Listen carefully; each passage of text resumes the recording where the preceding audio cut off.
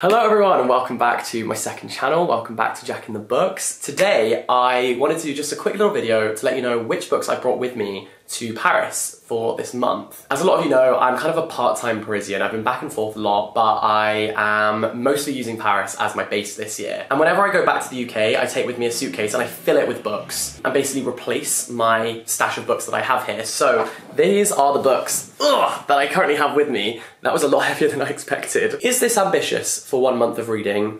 Yes, incredibly. But you can never have too many books, I feel. So, you don't want to run out, you know? Anyway, I want to show you what books I am hoping to read in the next month, and let's go through them. So, first book is this one. It's called Brown Girls. It's described as an ode to girlhood, and this book is a gift. In fact, Raven Lalani, who wrote Luster, is quoted on the cover, and I love her, and I'm intrigued to see about that book. I have just realised I have some cookie in my fingernail. That's disgusting. Okay, the next set of books are these ones, which you might have heard of. They're called Heartstopper, series of graphic novels by Alice Oseman, who I adore. I brought these with me because I'm planning to do a video on them. I was going to do a second channel video. I'm now doing a first main channel video because I had some pretty cool news. And I've been invited to do a pretty cool thing. So that's all I'm going to say, but it involves this book series and I can't freaking wait. And it's next week. Oh my god. All I'm saying is watch this space. Watch this freaking space. My life is not real. Moving on before I leak everything by accident. You know what? The problem is with this channel is that I feel like this is like the close friend story of my main channel. Do you know what I mean? Like I feel like I can just tell you guys anything. And actually some things are like, I actually am not allowed to say.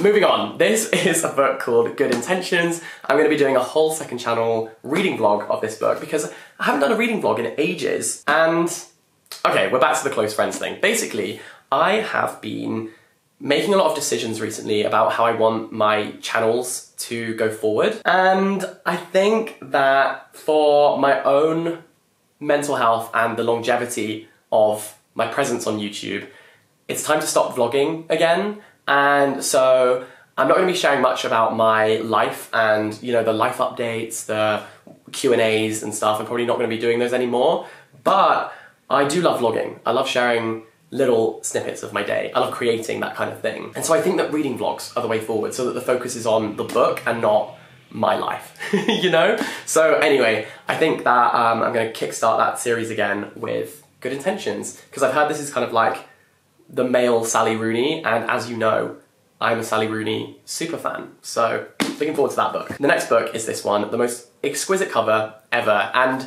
am I reading this based solely on the cover?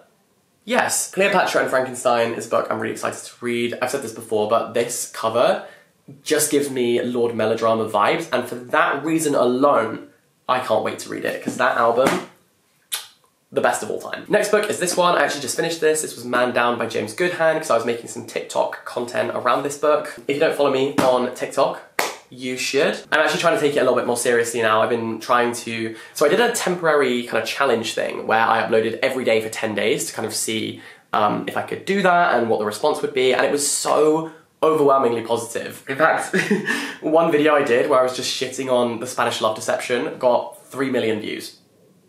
3 million views. That's absurd. So maybe I'll be doing a bit more of that.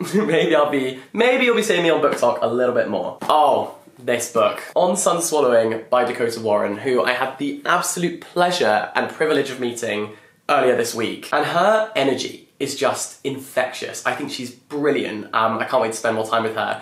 And she very kindly brought me a copy of her poetry book, which I have just been indulging in and enjoying and soaking up, and 5 stars. Honestly, I really enjoyed it. I thought it was great, and I'm really proud of her too. She's great, and it's cool to see booktubers winning. So thank you so much, Dakota, for that. That was very kind. Oh, and also, oh my god, I have to show you this. Look! I'm keeping that forever. I also love collecting pictures of my friends signing their book. Nothing makes me feel more proud than that. So that I'm gonna keep forever and ever and ever. Next, The Island of Missing Trees. I devoured this book and loved every minute. It is such a brilliant read. I finished it. I gave it 4.75 stars. It was almost the 5. It was so close, but definitely one of the best books I've read this year. And I actually do think that the more I read and the more confident I get with reviewing, the more reluctant I am to give a 5-star review, in the sense that I have my list of 5-star reviews, and in order to make it into that list now, it's got to be something pretty special. So I definitely think that I'm a harsher critic, maybe than I used to be. But yeah, 4.75. It was so close. And I'd highly recommend it. I think it's a really strong contender for winning this year's Women's Prize. But I'm trying to work my way through the list, so we'll see. This book is the next book that I've brought with me. I bought this in Edinburgh, and I'm hoping to do a video on translated literature, and this will be making an appearance in that. Next up, we have this book, The Razor's Edge, for a video that I'm going to be doing on Emma Chamberlain's book recommendations. I worship the ground that Emma Chamberlain walks on. I think she's brilliant and such a pioneer for the YouTube scene. Most YouTubers I know really, really look up to her. I think she's the blueprint.